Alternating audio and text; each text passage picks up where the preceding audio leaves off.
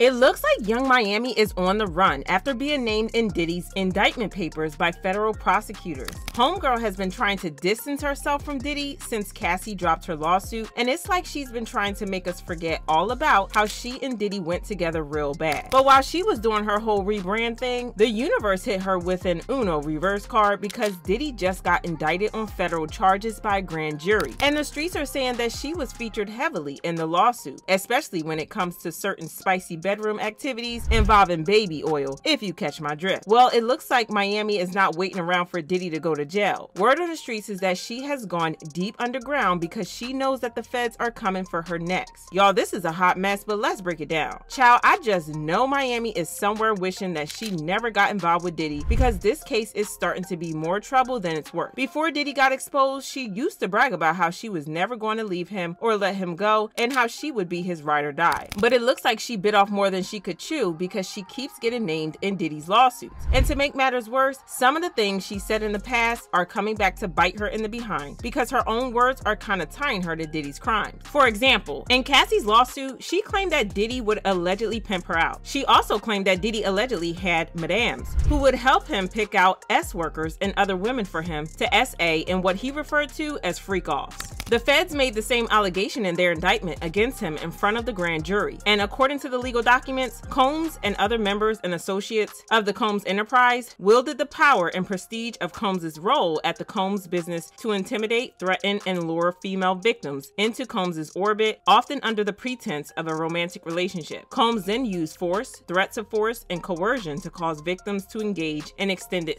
sex acts with male commercials that Combs referred to as, among other things, freak-offs. It continued. Freak-offs occurred regularly, sometimes lasted multiple days, and often involved multiple commercial sex workers. During freak-offs, Combs distributed a variety of controlled substances to victims, in part to keep the victims obedient and compliant. Sometimes, unbeknownst to the victims, Combs kept videos he filmed of victims engaging in sex acts with commercial sex workers. After freak-offs, Combs and the victims typically received IV fluids to recover from the physical exertion and use. When this came to light, fans immediately put two and two together and suspected that Miami might have allegedly acted as one of the facilitators of the freak-offs. Now, there's no hard evidence, but it seems like Miami once threatened Diddy's other side piece, Gina Hunn, with what sounded like a freak-off. A couple of years ago, Gina and Miami got into it on social media because they were fighting over Diddy. Fighting over a man who sleeps around is definitely a choice, but these two have fought on social media a couple of times because of Diddy. Anywho, on this one occasion, Gina posted a picture of Diddy kissing her on the cheek, and Miami lost her cool, accusing Gina of being thirsty for attention. She said, "Gina, you've been down bad ever since I came into the picture, ho. You've been crying for a baby for 10 years. You've been around as a bee that eat P and D when he feel like it. You a eater. You the same bee that was crying on Tasha K because you wanted a baby. Poor sushi." She continued, "You want a baby, bee? I have career, ho. You a certified freak. You haven't heard from Diddy since the awards, reminiscing on getting rid of babies. Let that hurt go, Chun-Li. If I wanted you to eat me, Diddy would have had you on your knees. You a eater. Be you a munch." Yeah, kinda sounds like a freak off, especially with the threats of Miami forcing Gina to be SA'd by her and Diddy. That got Miami dragged for weeks, with people saying that she was complicit in Diddy's actions. Even if she didn't directly take part in the freak offs, the streets were saying that she could have known what was going on, but she chose to turn a blind eye to it. Hey, their words, not mine. It got worse with Lil Rod's lawsuit, where he claimed that she was allegedly transporting substances for Diddy. You know, if Diddy wanted some 2C, he knew who to call. According to the court documents, plaintiff and the Combs Rico enterprise were rehearsing for something in the Westival in Virginia. The court filing reads, plaintiff Jones personally witnessed Mr. Combs do a few lines of nose candy in his dressing room. Defendant Sean Combs wanted 2C, but Brendan forgot it, so defendant Christina Quorum called Young Miami, who then brought it on a private jet from Miami. The document went on to say that Young Miami, Jade, and Daphne Joy were paid a monthly fee to work as Mr. Combs' S-workers and received payment via wire transfer from Robin Greenhill, which outlined defendant's ongoing criminal operation. So it looks like Miami could have been in deeper than we knew. And with Diddy's new indictment, well, things are only about to get worse from here. For those who don't know, know, Diddy was recently indicted on federal charges. CNN was the first to reveal that the feds were pursuing an indictment against Diddy a couple of months ago, saying federal investigators are preparing to bring accusers of music mogul Sean Diddy Combs before a federal grand jury. Two sources familiar with the probe tell CNN, signaling the U.S. Justice Department is moving toward potentially seeking an indictment of Combs. They went on to say that possible witnesses have been notified by investigators that they could be brought in to testify in front of a federal grand jury in New York City, according to one source. Bringing individuals who have filed civil lawsuits against Combs before a grand jury would make a significant escalation in the government's ongoing investigation involving the producer and Bad Boy Records founder. Well, the jury voted to indict him, and child, the charges are bad. I'm talking bad. The legal documents expose Diddy for allegedly manipulating and threatening women, forcing them to be intimate with him, as well as subjecting them to physical violence. The document said physical violence by the defendant was recurrent and widely known. On numerous occasions from at least in or about 2009 and continuing for years, Combs women by, among other things, striking, dragging, throwing objects at, and kicking them. These incidents were at times witnessed by others, and including one instance at a Los Angeles hotel in or about March 2016, which was captured on video and later publicly reported, where Combs kicked, dragged, and threw a vase at a woman as she was attempting to leave. When a member of the hotel security staff intervened, Combs attempted to bribe the staff member to ensure silence. Combs' violence was also not limited to these women. It extended to his employees, witnesses to his and others. For those who don't remember, the incident they're referring to in this section is that footage of Cassie that leaked a couple of months ago, where Diddy put paws on her in a hotel. There were speculations at the time that the video was leaked on purpose by the feds, and it looks like there might be some truth to that. By CNN appears to corroborate some of the allegations of against music mogul Sean Diddy Combs. The video, captured on multiple cameras, shows Combs his then-girlfriend, Cassie Ventura, in a hallway at a Los Angeles hotel in March 2016. A lawsuit filed by Ventura in November last year and settled the next day referenced actions that seem to match. And if you're wondering why nobody spoke up before Cassie, it's because Diddy allegedly threatened them into silence. The document said members and associates of the Combs enterprise, including Combs security personnel, at times carried firearms. On more than one occasion, Combs himself carried or brandished firearms to intimidate and threaten others, including victims of and witnesses to his.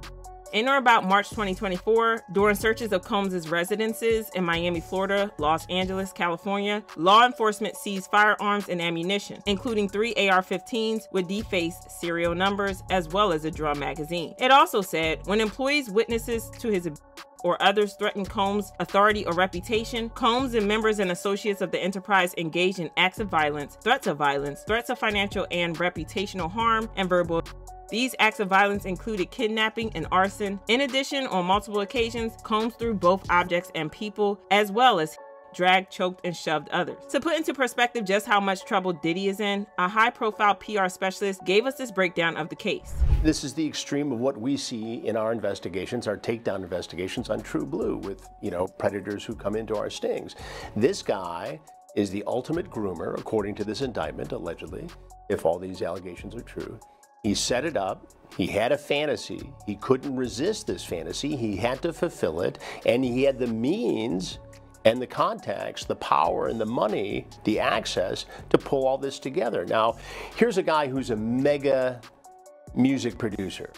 A lot of people depend on him for their celebrity, their success, everything else. So he holds a lot of this power over their heads. Then you introduce the alcohol, the drugs, the notion that if you go along with this, you're going to be someone. The notion that this is just part of this out there extreme lifestyle that we have in this business. And it became acceptable in his mind. And so the fantasy becomes reality. And then you have this major event that is likely videotaped. So the predator, being Combs in this case, can relive it and show it and brag about it and experience it over and over again. It is so typical of a predator. Then a lawyer gave us a breakdown of how the case is likely to play out in court. The government generally, approaches these individuals. They say, hey, listen, you can either be on, the defendant's side of the case, which we'll be more than happy to add you to this racketeering charge, or you can be on the state side or government side of the case, and we would give you immunity for XYZ. Why you saw different things coming about He also revealed that a lot of people who were involved with Diddy's shenanigans have turned on him and are now cooperating with the Fed. My understanding is that there was a lot of individuals that were involved. And I think by looking at the indictment and seeing that only Sean Combs is the only defendant currently, who knows if that increases and it gets superseded with a different indictment. But currently there's only one defendant. My guess is that all of those individuals that could have been co-defendants or could have been co-conspirators or could have been involved in a RICO case have flipped on Sean Combs, and they're getting some sort of immunity. Now, we gotta wonder if Young Miami could be one of those people who flipped on Diddy, because if we're being honest, that man was a menace. The documents also hinted at how freaky Diddy was, saying that the Fed seized about 1,000 bottles of baby oil from his residence. Well, the streets are now saying that Diddy and Young Miami allegedly used some of the baby oil during one of their you-know-what sessions. And given how tight Diddy and Miami were, plus the whole freak-off business, it's not surprising that the streets are now speculating that Miami might have gone into hiding because she doesn't want any part of this. Her social standing is already shaky enough, and if she gets roped any deeper into this, it's game over for her. Fans commented, Diddy had 1K bottles of baby oil and lubricant. That boy a big A freak. Probably had Young Miami in there looking like a honey bun. Young Miami being a baby oil bottle girl is insane. Meek Mill and Young Miami drenched in baby oil to compete against each other in Diddy's freak off. And the Feds disclosing seizing 1,000 bottles of baby oil from Diddy's mansion is just somehow. Like, where is this endorsement deal, bro? You didn't just buy all of that because of 3 years of freaky parties, did you? Anywho, y'all drop your thoughts on this in the comments, then check out this next video.